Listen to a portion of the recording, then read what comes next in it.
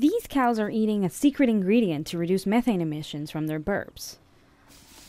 What is hidden in the cow's chow is seaweed, introduced by biologist John Doinesveld and his team at the Napan Research Farm.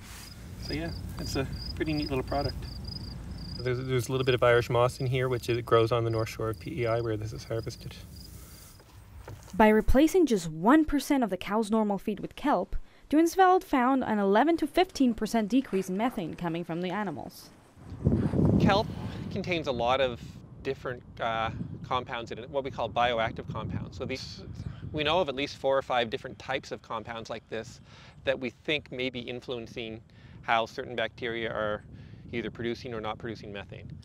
Methane is a greenhouse gas that contributes to global warming. When a cow eats, food goes into the first stomach, also known as rumen. There, multiple microbes break down what they are eating and, in the process, release methane. An average beef cow will produce around 100 kilograms of methane a year, so this study hopes to be a small step against climate change. In order to get this data, cows will stay in these respiratory chambers for 24 hours, and researchers measure the gases in their burps. There's a vacuum pump that's attached to it, and it pulls all the air that they're breathing out up into the computer system, which measures methane, carbon dioxide, and oxygen. It's not a comfortable place for the cows, so Richardson says they need to be eased into it. Researchers will let them in for hours at a time and allow them to roam around so that they can warm up to the process.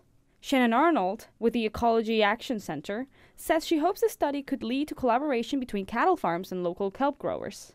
As for the cows, they seem to be enjoying their salty new meal.